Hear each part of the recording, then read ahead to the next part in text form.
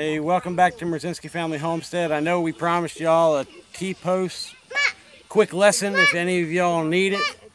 The easiest way to do a T-post, because a lot of people have problems with it.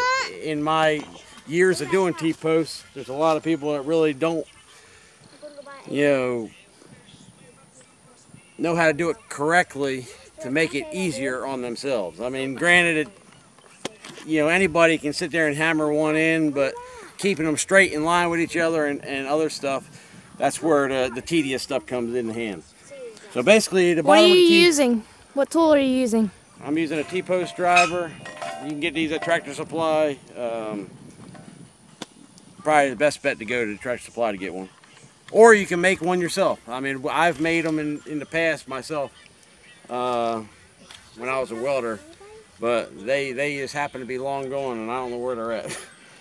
So anyway, the base of the T, here's the string line, and the base of the T-post is probably about 3/4 of an inch to the inside of the line, but I'm holding the T-post on an angle, so by the time you straighten it up, when you get it started, it'll be flush with the edge of the line. So I'm going to hold it on an angle, and I'm going to hit it a couple times, like this.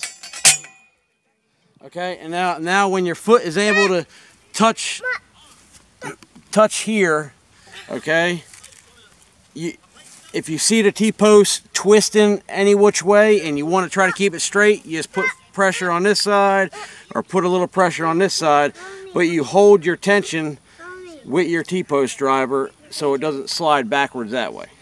Don't put your shoe up underneath the thing that's going to go on the ground. Yeah, just put it flat. Just put your toes on your boot. Preferably use a boot, not sneakers. And you can see how it turns to keep it straight.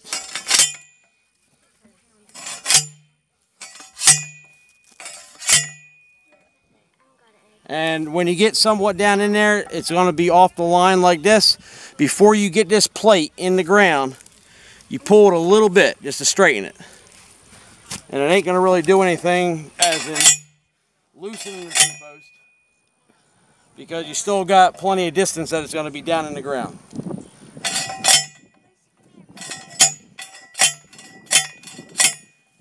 And another thing is, if you can see, the top of that plate, as soon as the top edge, this side has a point and this side, as soon as that top edge point comes flush with the top of the ground, that's when you stop hitting the T-post. So you'll see.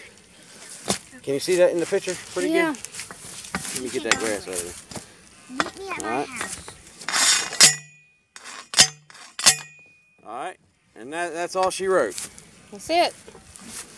Alright guys, so that's how you put a T-post into the ground, the proper way. And it's perfectly straight up and down. Perfectly, I ain't saying perfect, but it's pretty much flawless. And it's right there on the line. The line, if I wiggle the T-post, the line, you see the line moving? If I wiggle the T-post, but if I let go of the T-post, the line stops. I'll show you. But it's right there on the line.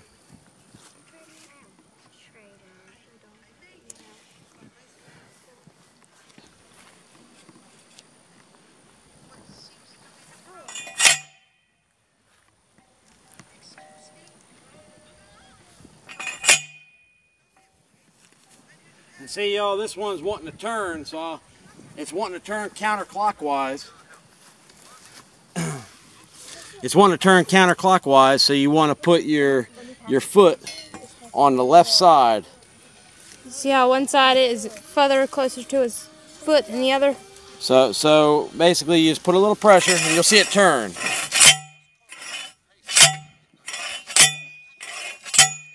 See how it's turning straight? Yep. Alright, now before you get all the way down in there, make sure you wiggle it. See how it's straight, perfectly on the line without bending the line. You can actually hold, if you want to, you can hold the line so it don't bounce. Just hold it off of their hair. No, Levi's wanting to help. He's wanting to help. Come on in, Levi.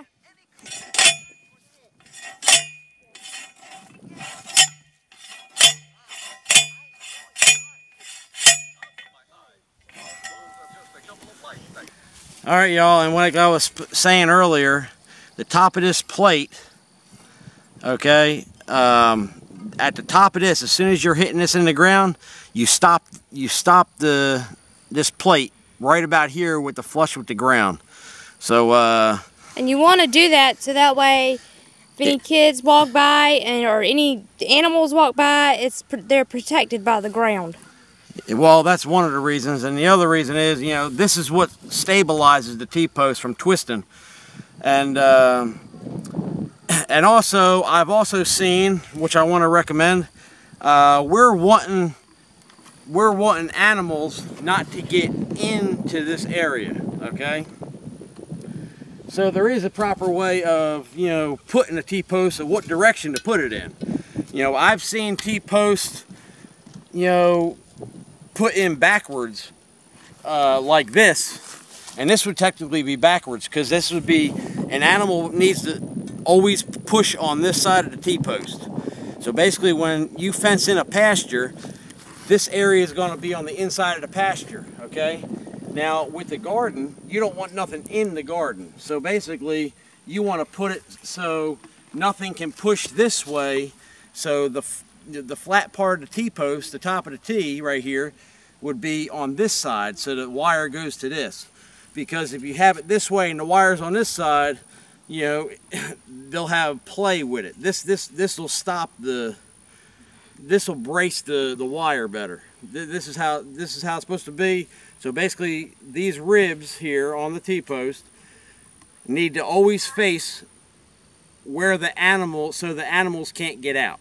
Basically that's what you can think in your brain, and you know, always have that in your thoughts. You know, a T-post like this, you know, all T-posts are the same pretty much except the heights. They have a few different size heights of it, and this one's 7 foot, but after it's in the ground it's probably about 5 foot. Go ahead.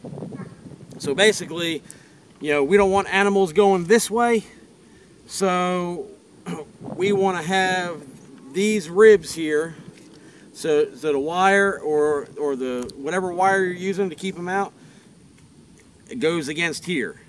Okay, I've seen, you know, like I was saying earlier a minute ago, I've seen them put this way, and that's what they're trying to do, but they're just putting it this way and putting the wire on the wrong side.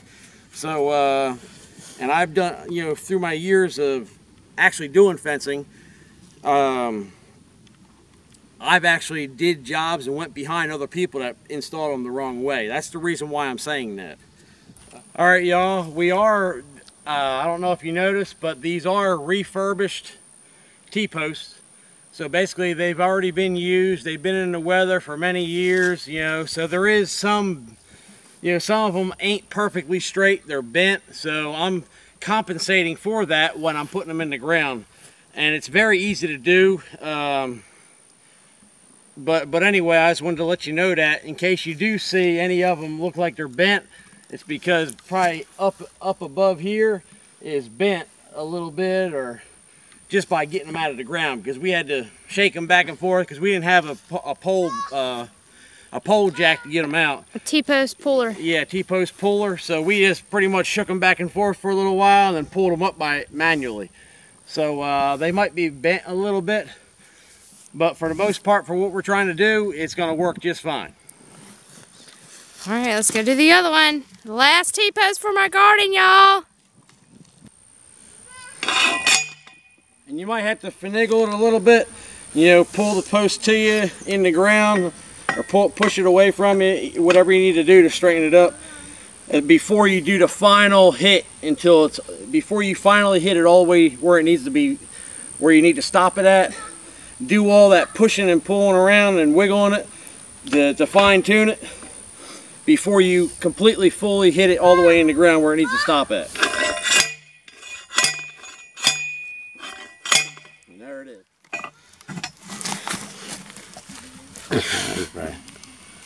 Alright guys, so this part was one of the first poles we tried to put in the ground, and now it's the last. It's the hardest one. Yep, that's all she wrote. Now granted, if you do get something like that for a situation like we're doing, it ain't really that critical. But to keep a nice uniform line for like a top of a T-post and running wire, you need to have these all flush with the top of the ground, these points, so you can measure consistently and keep your wire gap spacing perfect. But if you look, this T-post right here is actually shorter. Yeah, we have 3 varieties of T-posts, 3 different sizes, and we're making do with what we got. Yeah, making do for what we got, and that little bit that it ain't going in the ground, it'll make it pretty much the same height as these. Yep. All right. So we pretty much got it. Now all I need is my roll of fences.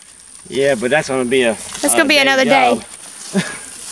Pulling fences tight.